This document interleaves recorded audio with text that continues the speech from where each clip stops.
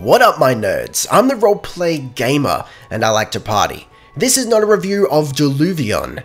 Diluvion is, it's a little bit odd to define. It's kind of an exploration game with open world elements, but it's not an open world game. It has Metroidvania aspects, I believe. I could be getting that term wrong. Someone will let me know in the comments. And it's a submarine combat game.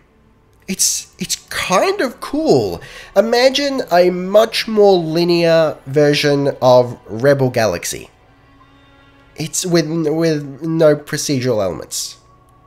It's pretty cool. Let's have a look at it. Okay, so let's get like the technical and disclaimer stuff out of the way first. I did receive a copy of the game for free from the developers for the purpose of critique, for the purpose of making a video just like this. Rest assured, it does not color my opinion one way or the other. Also, before I forget, because I do tend to forget, the video is in 21:9. That's why it looks weird. It's an ultra wide. So the game does seem to fully support ultra wide, which is fan-fucking-tastic. I love it. Nothing is stretched, nothing is displaced. Everything works perfectly. So unfortunately, the game sort of resists recording. It's one of those games that won't let you like hook into it with OBS. So I'm having to do display capture, which is why you're seeing FPS in the top left there. It might not be big enough, but hopefully it's big enough and at least you can see what kind of FPS we're getting throughout the game. It usually runs at a reasonably solid 60 for me. It's not like too graphically intensive. It's not super high fidelity, but what they have done with, you know, the textures and the assets that they have here is, in my opinion, really fantastic. The general art direction is beautiful, and it's a beautiful and creepy game, right? In some ways, not scary, just a little bit creepy, especially if you're susceptible to the concept of, you know, deep, dark water and sea monsters and shit like that, you know, which I am.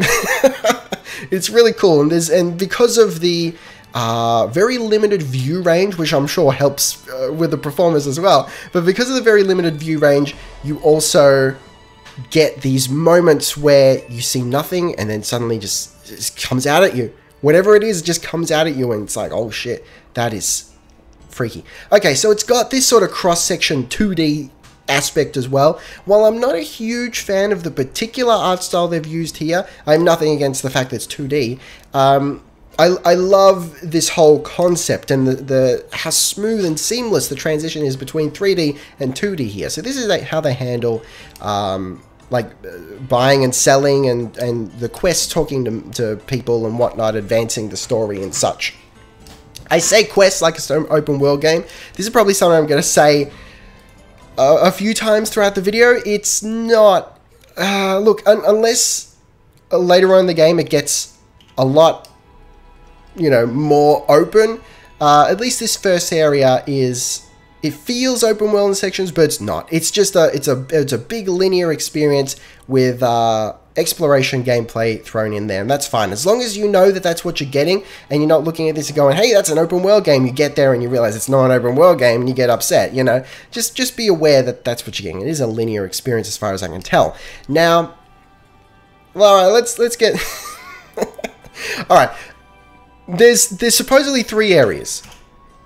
I just overdrive when I meant to slow down. What a goob. Oh, okay. So you can wag into things. I did that on purpose to show you for the critique. Okay, so I believe it's according to the Steam page. There are 3 large areas that exist in this game that you explore and you play in and whatnot. This is just the first area. This is area number 1. I've played about 8 hours. And then hit this difficulty spike that is just egregious and absurd. And I'll talk about that more later towards the end of the video. I like to keep the negatives towards the end. So that is why I actually went into this, like 2 hours in, I decided I'm having so much fun. I'm going to play through to the end and maybe even do a fully fledged review, which is something I haven't done for years, right? Usually with these videos, I either haven't got the time or the inclination to play through to the end, which is why I do this. This is not a review format, which is first impressions. Okay, so I had intended to play through the end. Then I hit this difficulty spike, which I'll tell you more about in you know, later on. and it stopped me from progressing. So keep that in mind, right? I really, really want to see the rest of the game, but I can't. Okay, so what do you actually do? Well, you got this big area. I'll show you the map. You got this whole area here to sail around and you explore. You've got to find new settlements, I guess, find new landmarks, which is what these things are. You've got to salvage ships and like research stations, workshops, just abandoned structures and whatnot. You've got to salvage them for materials so that you can survive, and there's very much a management aspect in here. I'm tempted to use the term survival because the devs haven't used that to explain the game, but yeah, it's like survival management sort of stuff. So while we're here on the map screen here, I love this. This is not really hardcore, but it's like doesn't hold your hand.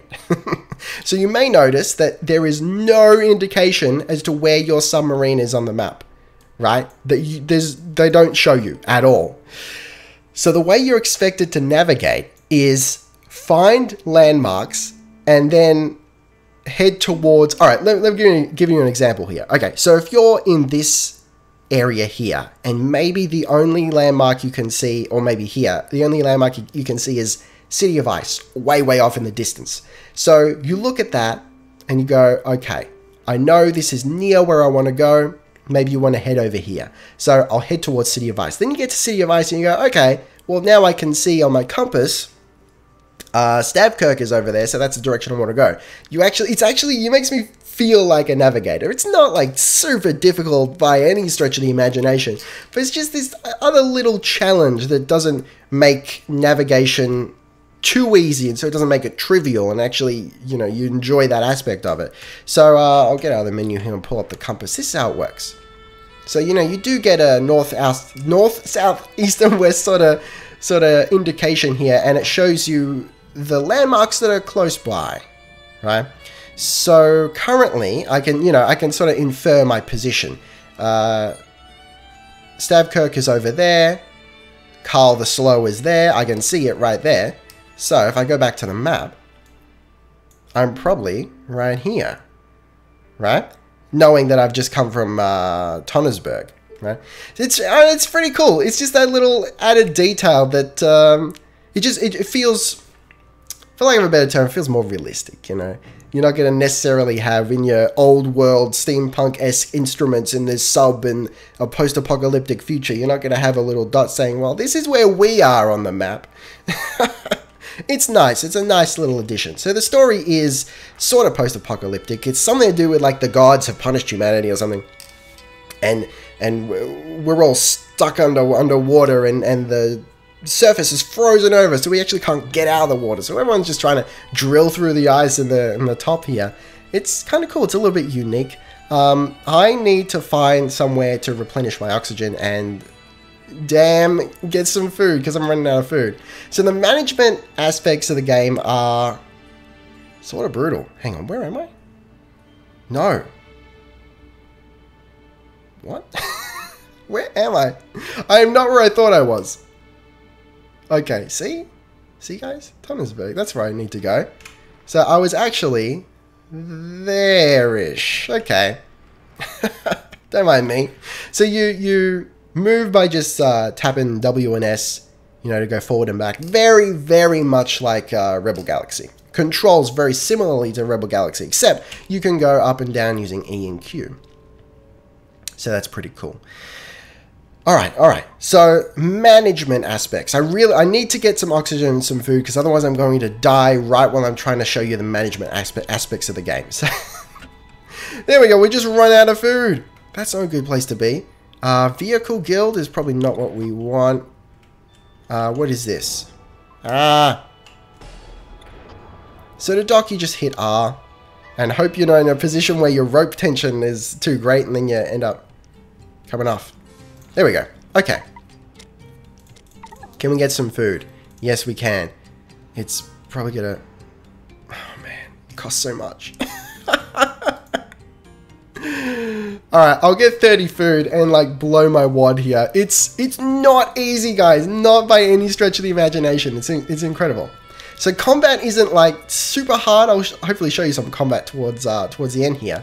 But combat isn't necessarily a problem. And I'm at a point in the game where I'm sort of overpowered and I can take on anything that comes my way in terms of combat.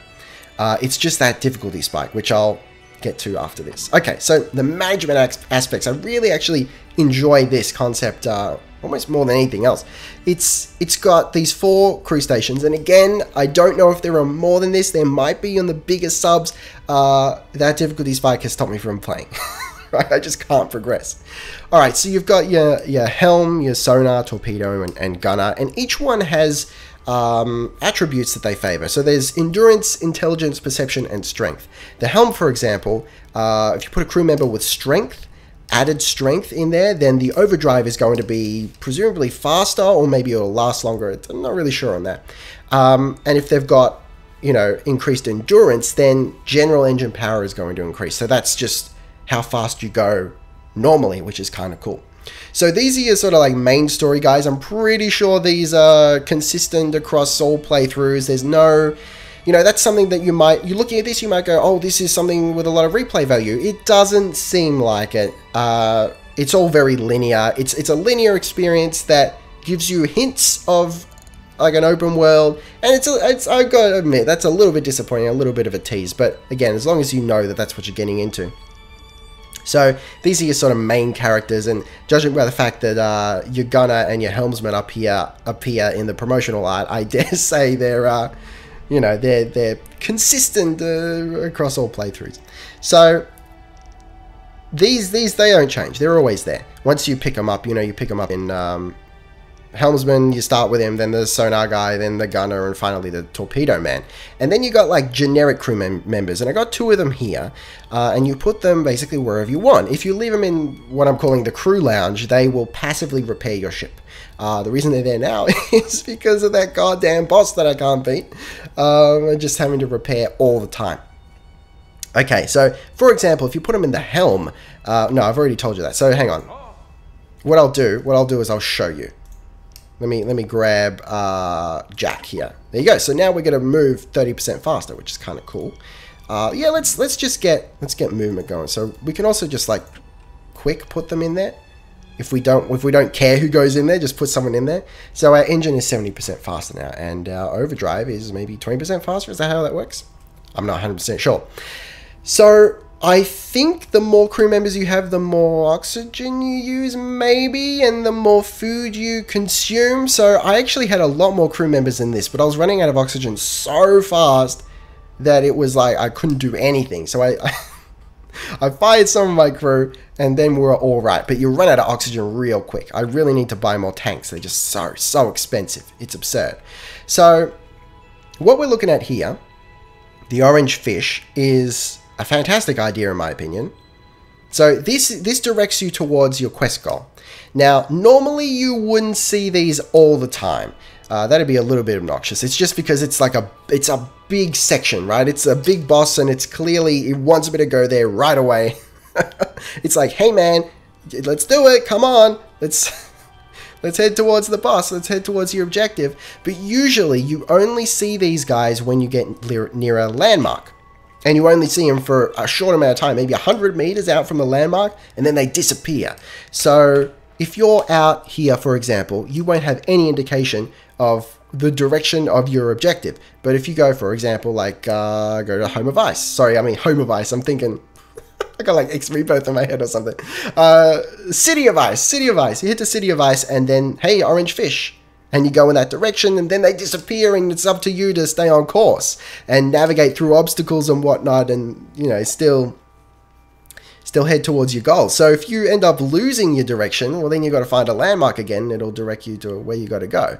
So they've actually done a really fantastic job of taking, honestly, an area that isn't that big and making it feel so much bigger by obscuring things and well, I mean, the fog sort of helps, yeah, and it adds to the atmosphere for sure. But for example, Daybreak here is so deep down, I actually sailed over it like 5 or 6 times without, I was looking for it because I had to go there. And I couldn't find it because I just did not expect for it to be right at the bottom. You've really got to rewire your brain here to think in 3 dimensions, because a lot of the stuff is either up top or at the bottom, and you don't necessarily expect it to be there.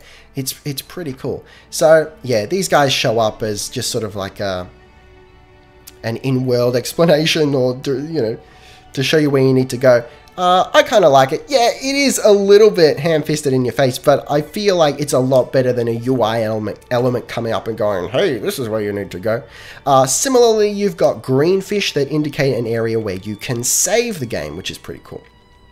There they are up there. Okay, alright. So, the difficulty spike. Let's go look for some combat, which shouldn't be too hard to find. And let's talk about this difficulty. It's really annoying, man. The reason that I'm so distressed by this sudden difficulty spike is not that it's preventing me from progressing. That's fine. It's that the game doesn't tell you how it wants you to beat it. Normally, when things get hard, you try a few times, you get there. You can usually tell, all right, that's what I need to do. It's just I'm not fast enough or whatever. With this game, it's really difficult to tell whether you need to study the boss and like interpret its attacks or something, Dark Souls style, or if you need to grind some more and level up so that you're tougher, so you can take more hits and defeat the boss that way.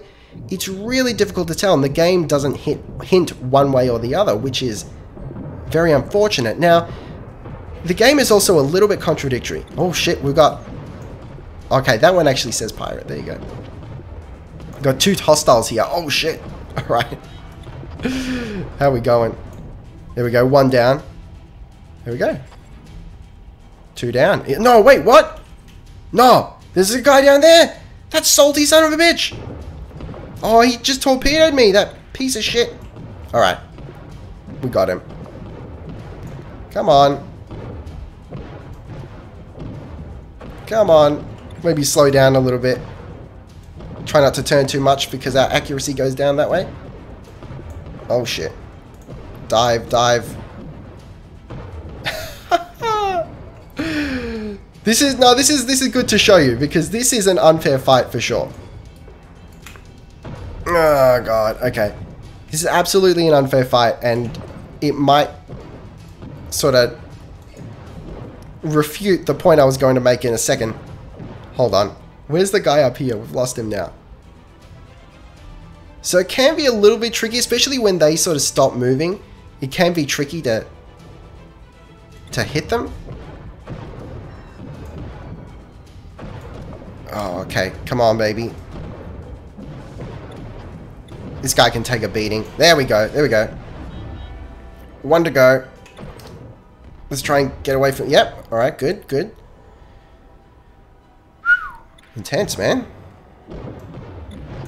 Oh, shit. See, this annoys me when they just stop moving. And you just start circling them and you can't catch up. Oh, shit. Oh, now I'm out of scrap. Okay, so that's a thing to remember. You actually use scrap to shoot. So I've got to get out of here. But as you can see, if it wasn't for the fact that I ran out of ammo, I could probably take those guys out. What was it, like 4 guys? I'm pretty good. I don't want to say overpowered, but I can handle these guys, and which is why I have such an issue with this particular boss.